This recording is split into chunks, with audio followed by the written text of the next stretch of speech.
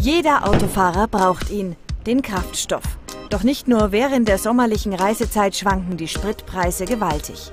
Als Fahrzeugbesitzer ist es nicht leicht, den Durchblick zu behalten. In einer aktuellen Untersuchung hat der ADAC die Preisbildung an den Zapfsäulen von 5 großen Kraftstoffmarken verglichen.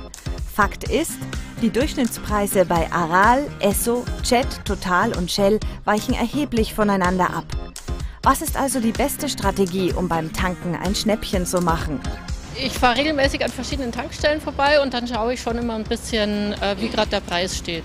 Also ich vergleiche nicht, ich tanke eher spontan. Am Abend ist immer unterschiedlich, schaue ich mal auf die App.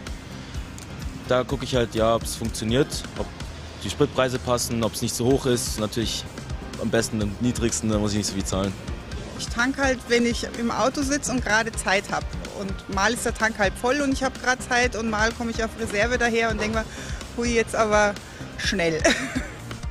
Dabei lohnt sich der geplante Tankstellenbesuch. Die 3-monatige Untersuchung hat gezeigt, dass die Preise für Benzin und Diesel regelmäßig in den Nachtstunden auf den Höchststand schießen. Ab dem frühen Morgen sinken die Durchschnittspreise wieder.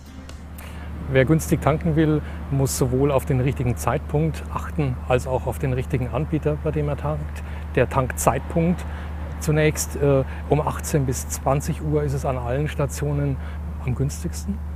Und dann sollte man aber auch, ganz egal wann man tankt, immer auch auf die Unterschiede zwischen den Stationen achten. Hier liegt im Vergleich der 5 großen marktbeherrschenden Unternehmen in Deutschland Jet mit den günstigsten Preisen am Markt. Wer auf Nummer sicher gehen will, sollte sich schon vorab informieren, welche Tankstelle die günstigsten Preise anbietet. Und das funktioniert beispielsweise per Spritpreis-App.